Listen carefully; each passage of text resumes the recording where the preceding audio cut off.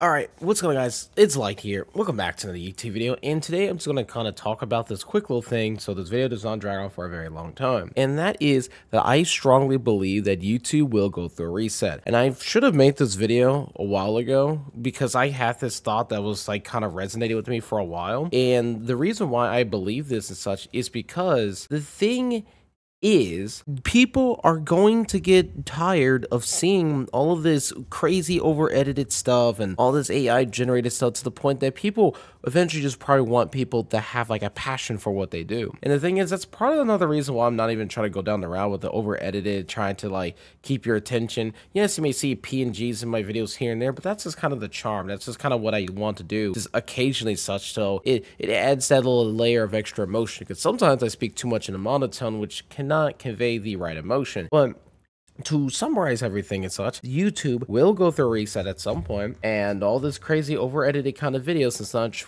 won't be much of a thing. I just don't know when that's going to happen. I just know it's going to happen at some point. But that's it, guys.